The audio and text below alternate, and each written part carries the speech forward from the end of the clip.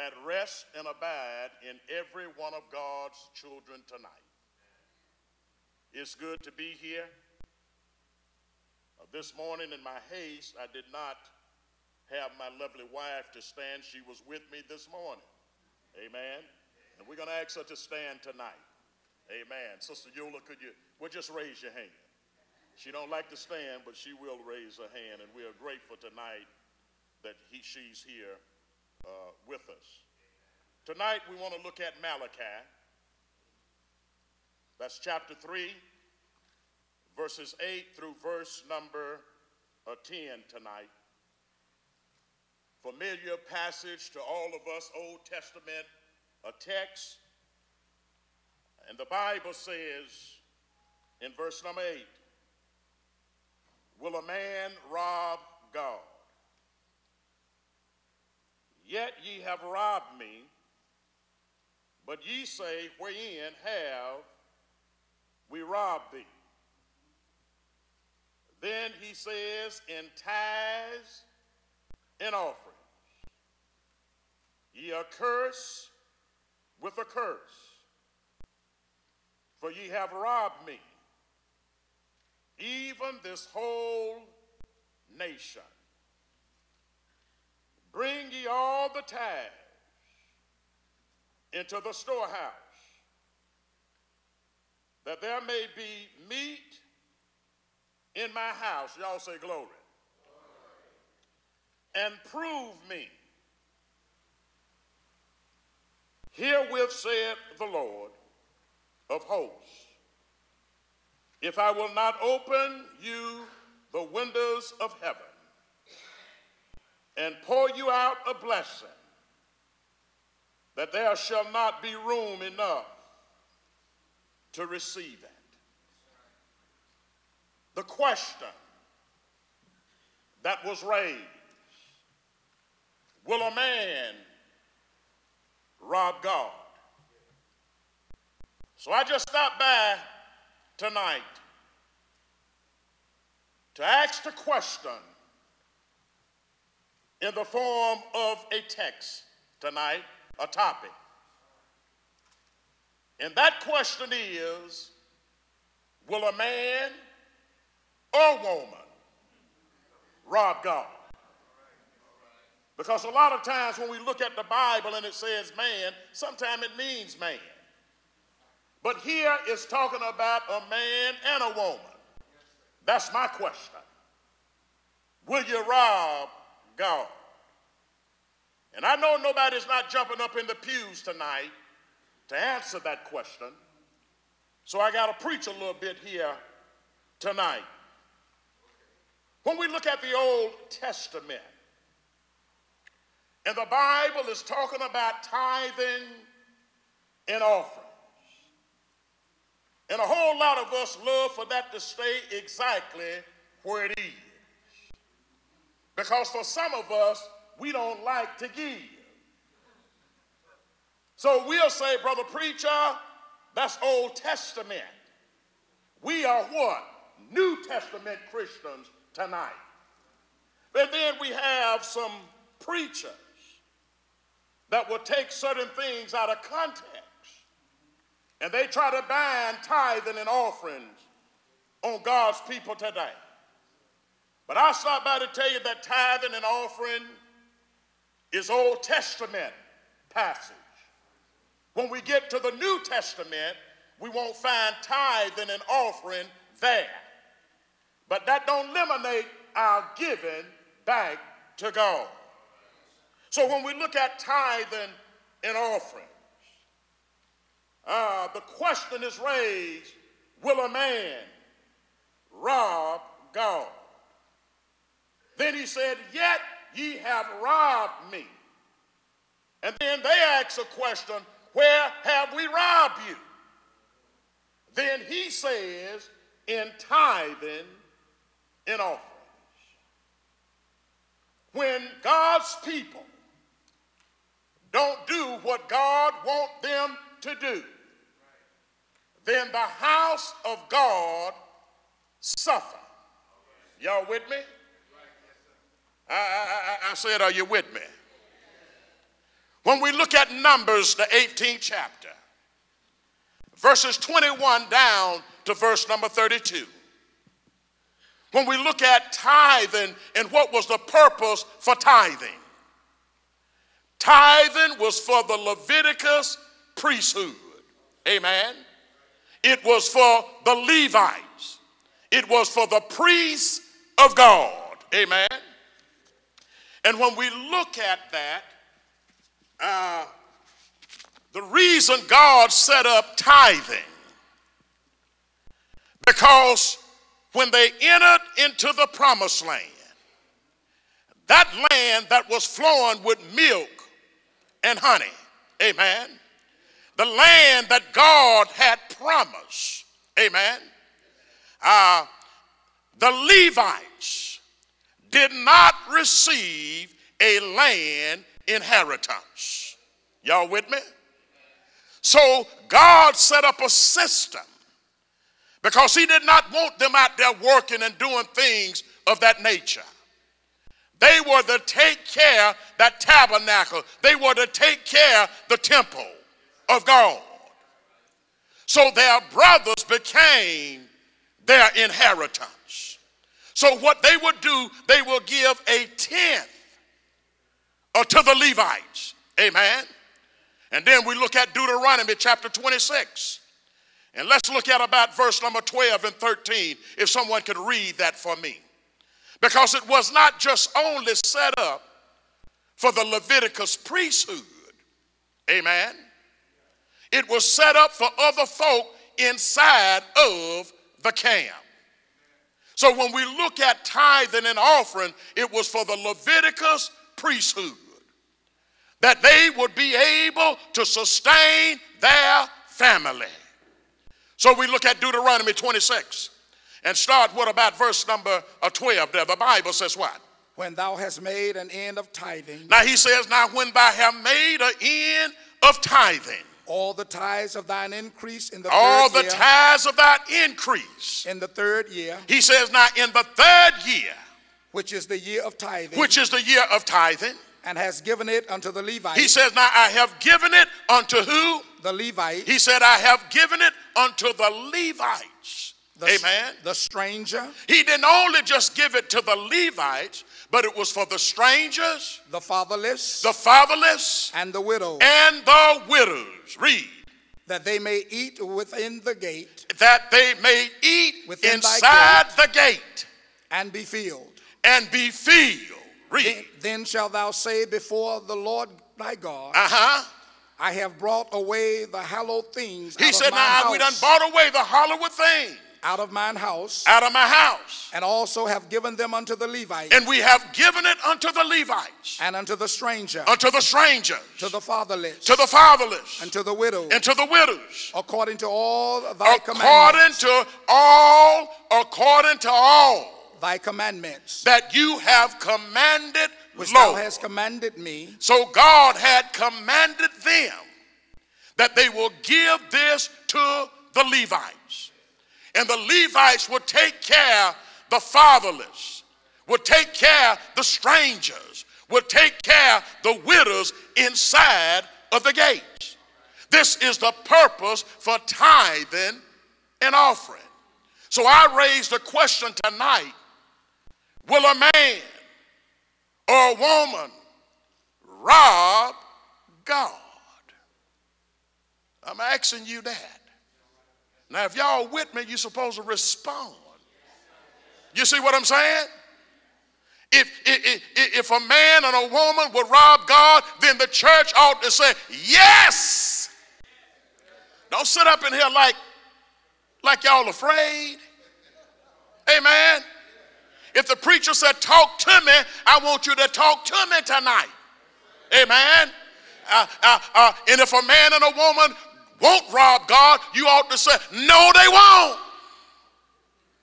But let me ask you again, and I'm going to ask this group right here, will a man or a woman rob God? Yes. Hallelujah, somebody here tonight. Will a man or a woman rob God? Yes, they will. Will a man or woman rob God? Yes, they will. They robbed God back then, and why do you think tonight that men and women are not robbing God? Do you believe that God's house need to be taken care of? Do you believe that?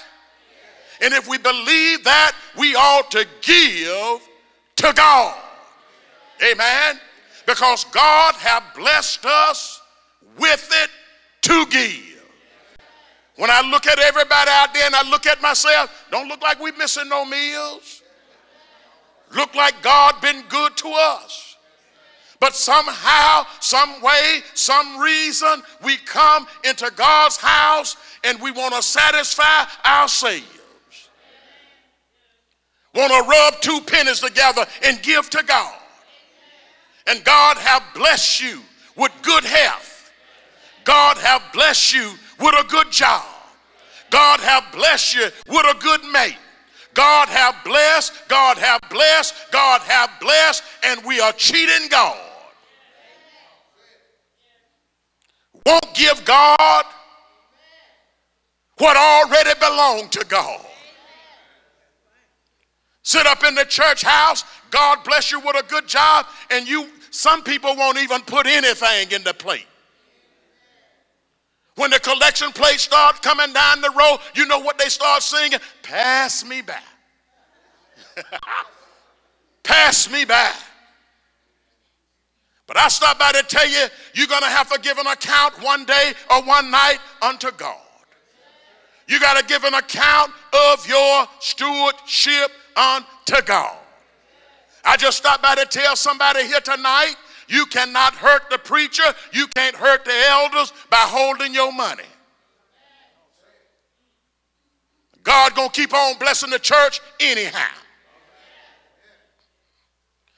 Folk want to know, Brother Moultrie, seem like the preachers in the Church of Christ done lost the everlasting man. Where's the church going to be in the next 5 years, 10 years? You know what I tell them? Shut up! The church is going to be all right. Church don't belong to man. The church belongs to God. And I hear Jesus tonight saying, the gates of hell shall not, cannot, will not prevail against the church. Outside forces will never overrun the church.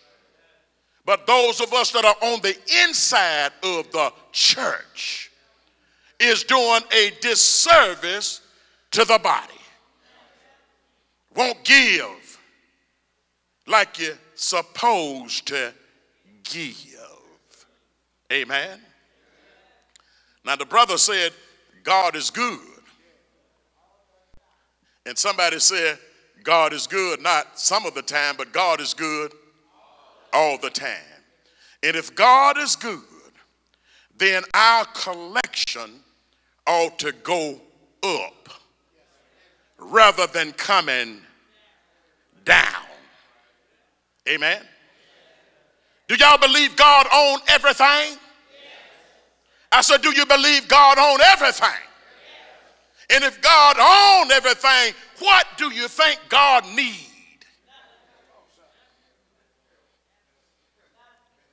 Is giving a benefit to God? God owns everything. God don't need your 2 pennies. But giving is to benefit us. Giving is to take care of the house of the Lord. He said, y'all go out there, get them tithes together and bring it into my storehouse. He didn't say houses. One house. And that one house ought not to be your house.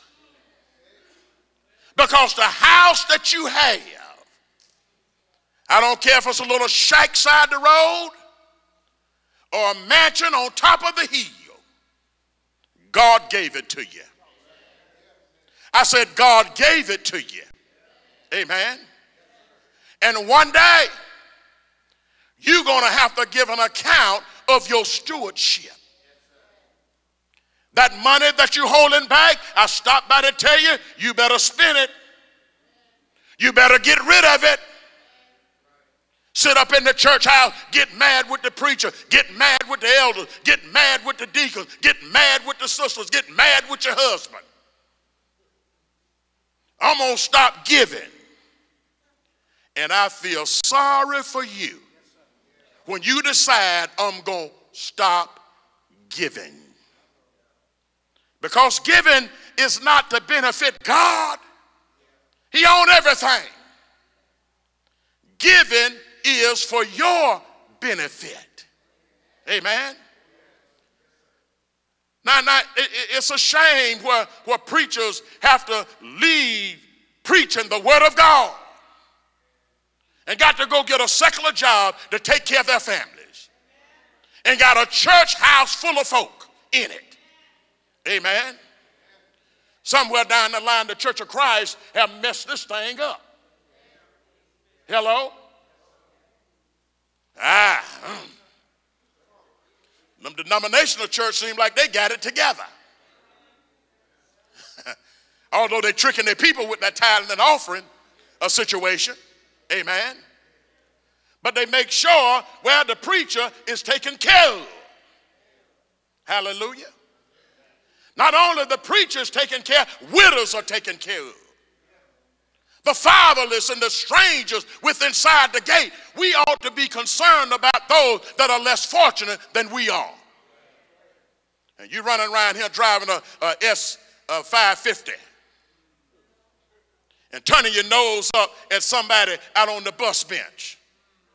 Something wrong with that picture. Amen. God bless you with that S550 Mercedes that stopped by and picked somebody up. We got members of the church won't even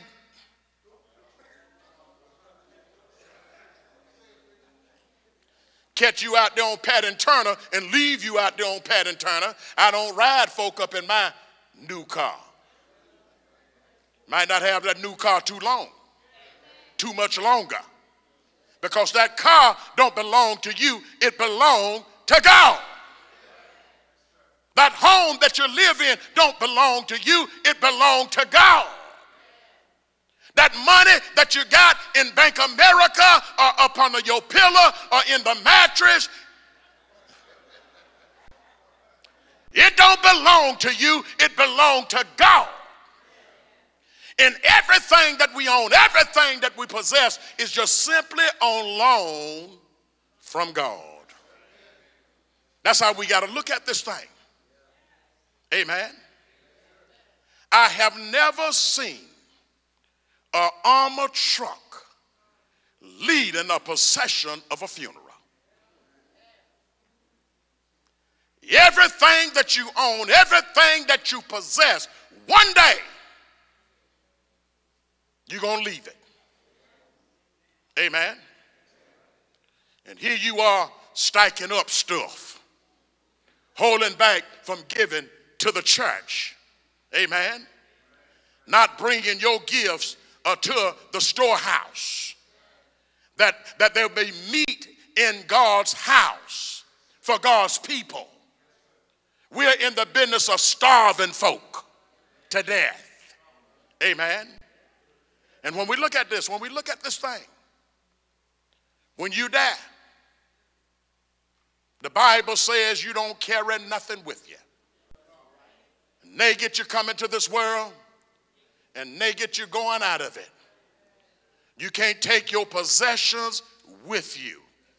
Now, don't think Brother Moultrie is preaching against possessions. I'm saying, how do we use what God have given us? Amen. And what we use it for, we got to use it for the glory of God. And when you die, let me tell you something. When you die, let me tell you something. You're going to leave it. And you're going to leave it for another man. All what you got, you're going to leave it, brother. You're sitting back there choking poor George to death. His eyeballs done popped out his head. You so tight, you squeak when you walk. I'm not going to give the church one thing. And then when you die, you're going to leave all that you have. And you're going to leave it for somebody. And let me just demonstrate who that somebody is you're going to leave it to. Is anybody in here by the name of Jody? In here, anybody named Jody? Is there any Jodys in there? Because I don't want nobody to get mad with me I'm talking about them. Is there anybody in here named Jody? Nobody that want to own up to it.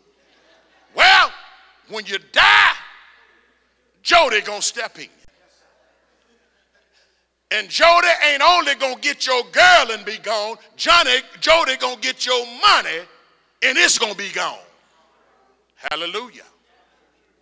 So when we look at this thing about money, we better learn about how to deal and handle money. Now I heard Brother Moore said that they're going to have a class coming up. And those of us that don't know about money and how to use money, we need to be in that class. Because some of us, our debt ratio is up here. And our income is down here.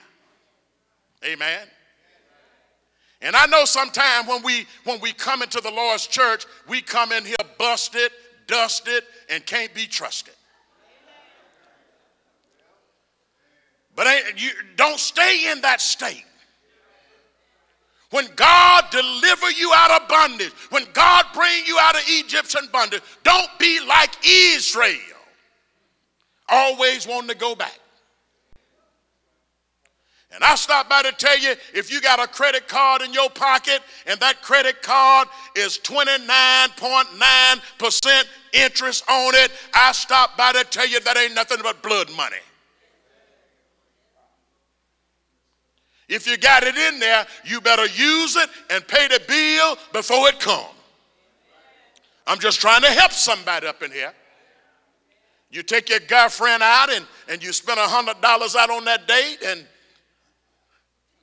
well, take your wife out. You use that credit card. Amen. Y'all done sat up there and ate $100 worth of food. And it don't take much to eat $100 worth of food. Yule and I, we went to a place, one of our sisters gave us a gift certificate, was for $100. I was trying to eat $100 worth of food and wound up, have to put another 100 with that 100. So don't tell, some of these places you go, amen, we had a good time. And it was only another couple in the restaurant. And when we got there, I said, baby, I reserved this just for you. Oh, you got to know how to take your wife out on a date. I'm just dropping that off while that ain't going to cost y'all nothing. That didn't cost you anything. But you mess around there and pull out that credit card. And you done spend $100, $200. And when that bill comes, you're going to wind up spending about $550 to $1,000. You better get in that class. And if Brother Moore ain't teaching it like that, I'll come and teach it. But we can't give God 2 pennies. But then we out there with a high interest rate. And some of us don't know. You remember when we was in college, they just give you them cards. That's when you're in college. And then somebody tell you, you got to pay it back. You got to pay that money back. And that money is worse than mafia money. That's blood money. And many of us, and I guarantee you, if I tell you pull your cards out, some of us got them stacked up from the floor up. And that's why we can't give to God like God wants us to give. Because it's too much about us and not enough about the God that have saved us. So y'all get in that class and learn how to hold on to $1. Everything you make, you don't have to spend. And I want to tell you that we are one of the greatest consumers on the planet Earth. Everything we make, we give it to somebody else. never thinking about our young folk and making an investment in them. And we cannot give to God because we done messed ourselves up. So some of us are like that. Amen. And it ain't nothing wrong with saying I'm messed up from the flow up, but I stop by to tell you, you don't have to stay there. When God bring you out of Egypt, don't go back into slavery. Amen. And that money that you're spending on them credit cards, give it to the church. Put it in the collection plate. Hallelujah. So let me just show you the kind of giver that God loved under the New Testament. Because just as hard as I fight them denominational preachers out there that brings about false doctrine, the same thing I do in this brotherhood. I'm going to stand on the gospel of Jesus Christ. Now, if you want to tell your members tithing and offering, and if that's what you want to do, I ain't going to mess with you too much. I'm just going to tell you, well, if you're going to tithe and offering, why are you taking it up every week? Because I can't find it every week. I can't find it in the Bible. But you are telling your folk, every week, tithing and offering. And then not only that, we get on denominational churches and say, now if you tithing every week, why you're not communing? And we got some brothers that have online communing. Now, I ain't got my head around that yet. Online. You're going to go online and commune. I ain't got my head around that yet. I got to listen to that a few more times before I can see that. The Bible tells us to come together upon the first day of the week. Amen. So when we look at our giving ought to be how often? So every week that we come into God's house, we need to come up in here with something. It might not be what we want to give, but we got to come with something. And when God brings us up out of Egypt, then we can give back to God the way God expects for us to give. It all belonged to him anyhow. Amen. So 2 Corinthians chapter 9. The Bible teaches us there.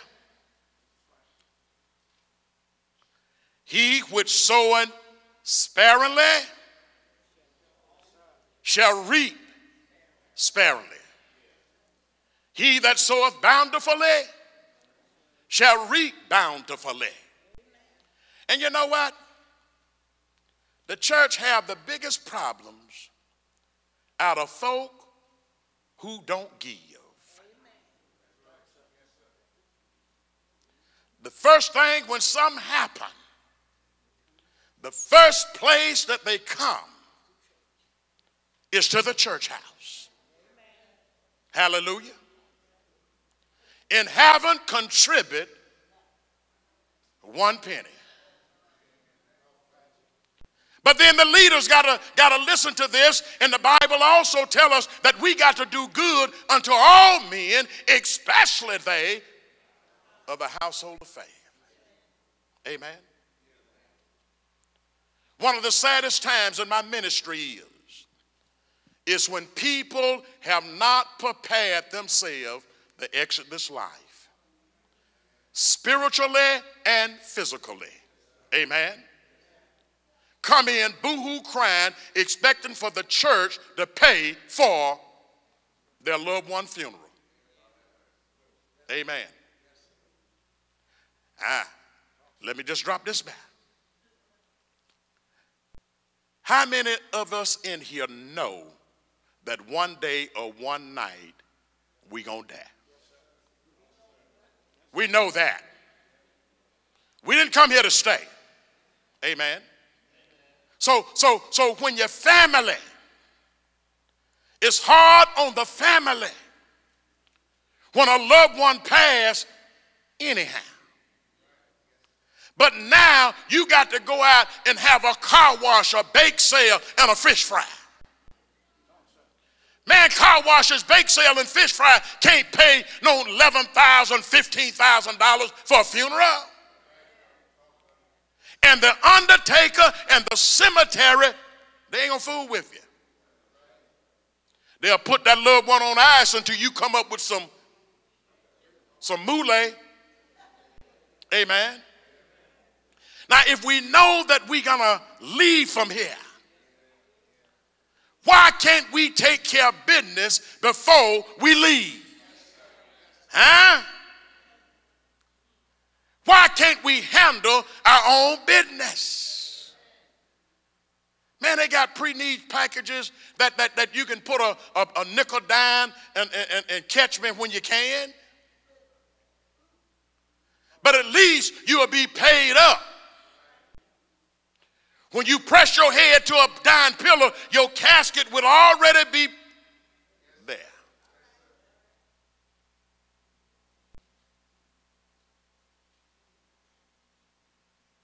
Cemetery property already purchased. The only thing you got to do is show up. That's all you got to do. But we put heartaches and heart pains on our family members because we're trying to hold on to that almighty dollar. And it don't belong to us anyway. So then the Bible says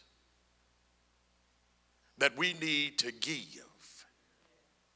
And the way that we give, God is looking for voluntary giving.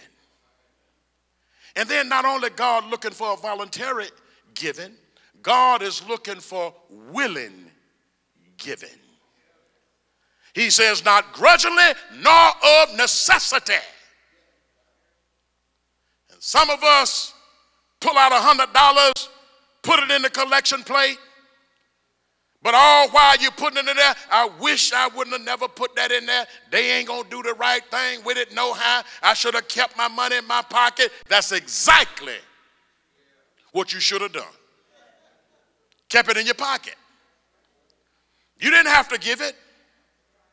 You remember Ananias and Sapphira? Lied and died. And I guarantee you today, if people will fall dead from lying, I guarantee you next Sunday, it won't be no more lying in the church. I know how to cut this lying stuff out. If God took you tonight for lying, I guarantee you next Sunday and the Sunday after that, nobody will be lying in the church. Praise be to God. So God love, you got to be happy when you give it. God loves a cheerful giver. When we give, we got to understand while it's in your pocket, it belonged to God. When you put it in that collection plate, it still belongs to God. You don't have to worry about what these elders doing with the money. That ain't for you. Amen. Because God gonna hold them accountable for the money. And if they mess up, guess what? They're gonna stand before a just God just like you. Amen. There's a lot of things that this congregation have accomplished. But I believe if the church would have went in their own pockets. Y'all listen to me. I know we got buildings over here and buildings over there. I was here open house day and all of this here. But when you fool around with Caesar, amen, then you got to answer to Caesar. But if God's people get together, And God's people do. And I'm not knocking you for what you have done. Don't look at me like that. I have to take my coat off. I'm just saying we would have been better down the road together. Then you are able to set the policy. You are able to set the rule. You don't have to answer to nobody but God. Because God's people got together and was able to accomplish some things. All grants. Well, when I was out there shooting dash, you know, I learned then all money ain't good money. You see what I'm saying? Some of them games I wished I would have walked away from. Because I got some 38s drawed on me. Some games I should have never entered. Now I told you I was a bad boy once upon a time. Hallelujah. It's best to be able to stay with the Lord. So when we come into God's house, don't come into God's house bent over, broke down. Stand up. When that collection plate begins to come down your aisle, you make sure you put something in it. Amen. God is going to make everything come together, everything work good together for God. So when we come into God's house, we come with something. Don't tell me you're broke. If you can buy your kids them tennis shoes that they wearing, some Kobe's and all that kind of stuff, glory be to God. And they haven't signed nowhere, no basketball contract, but you buying this stuff. Just get them some Bubba Gums. They work just as good as Kobe's. And give the rest of the money to the Lord. So don't come in broke down, bent over. You come in, you stand up straight, and you give to God because God loves a cheerful giver. And then somebody said, well, Brother Moultrie, under the old law, they gave 10%. What should we give under the New Testament? And by you asking that question, tell me you ain't where you need to be. Because it ain't how much I ought to give. Look at what God gave us. And then that should dictate to us what we ought to give back unto God. God gave heaven best. What are we giving? God the leftovers? You know what God ought to be? God ought to be just like Uncle Sam. Uncle Sam take his straight off the top. And I haven't heard any of us writing down, complain about Uncle Sam taking our money. And that's what they do. You go out there and work 40 hours, Uncle Sam get his before you even see yours. He taking his off the top, baby. Yeah, I said he's taking it. And if Uncle Sam taking 33.5% from us, or 20%, all depends on how much you're making, what would God take from us? Think about that. Why are you trying to ask me how much should I be giving? Because if you ask me, I say give it all. Praise be to God. But God loves a cheerful giver. And we have to give back unto God, that God's house may be taken care of.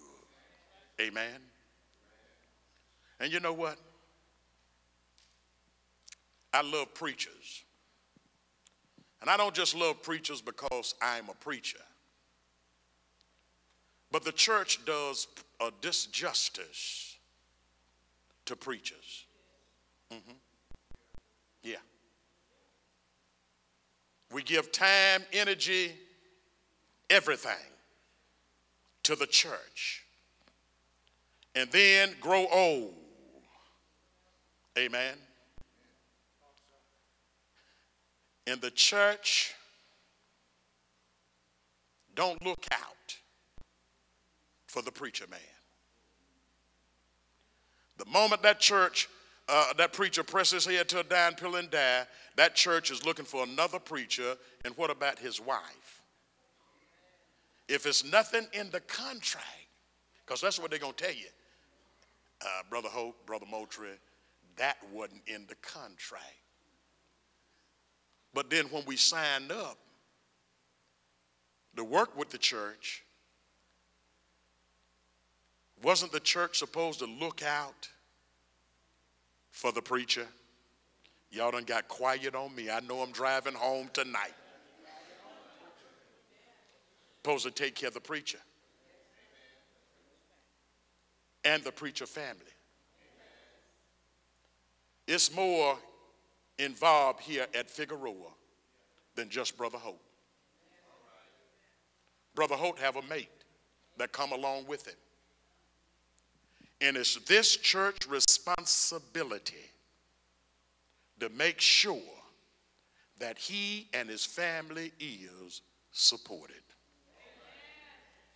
Y'all say amen when you can. Oh yeah, oh yeah. Where I preach, I didn't just come there by myself. I came with a family.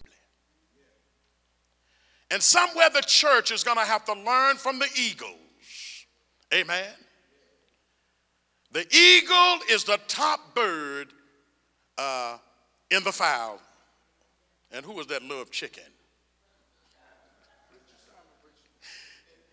They always say preachers, they tell them jokes, preachers love chicken. But preachers ain't the only one love chicken. I ain't ran across with one guy who don't like chicken. Amen. But that eagle is able to fly high when he's young. Got good visions. A masterful hunter. Amen. But then the eagle get old. Can't fly high. Then he got to get to the ground. He can't hunt no more. He loses his strength. He become weak. But you know what them other eagles will do, them young eagles? They don't forget about the old eagle. They know he can't fly. He's weak. He can't hunt anymore. So what they do? They drop some food down to him. Hallelujah. That old eagle is able to eat. Able to build his strength up. Able to take back to the air once again. The church needs some loving and kind people in the church that's looking after the affairs of the church. Making sure that their minister and the minister's wife, the family, is taken care of. Making sure that this church become a beacon light to the community in which it sits. We ought to be concerned about the homeless, the hungry. And I know anytime we open up our gates, open up our doors for the needy, the greedy gonna come through. Every week we're feeding the people in our community. And there are folk that come up in there in Lexuses and Cadillac Escalades and Mercedes Benz and all, but we just keep on serving. I told my people, don't you say nothing to them. If they come through this online, you serve them. Because we're going to get the greedy right along with the needy. And let me tell you something. The church don't only look out for the preacher and the strangers, but also the fatherless. Those kids that don't have parents.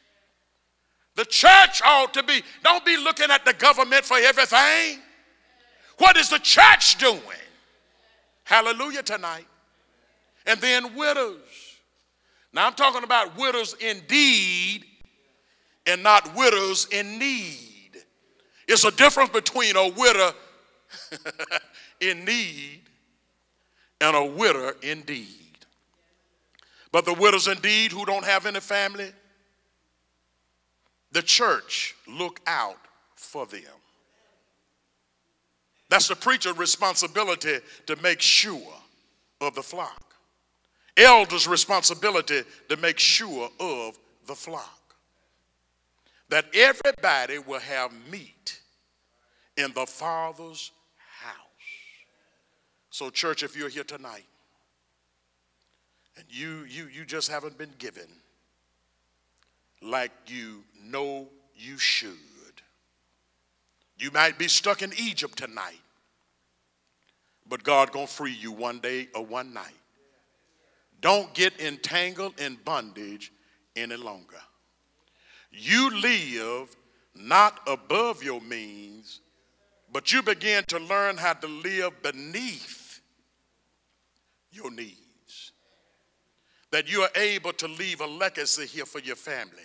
You're able to give back. You're able to make an investment in your loved ones. You're able to make an investment in the church.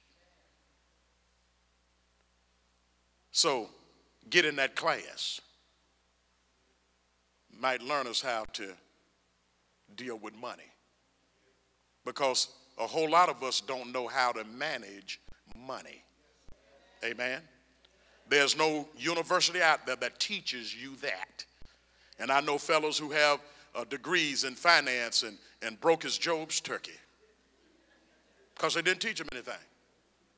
Who in here want to hit that multi-million-dollar lottery? I say, anybody in here? Well, one brother back there raised his hand, but he took it down real fast.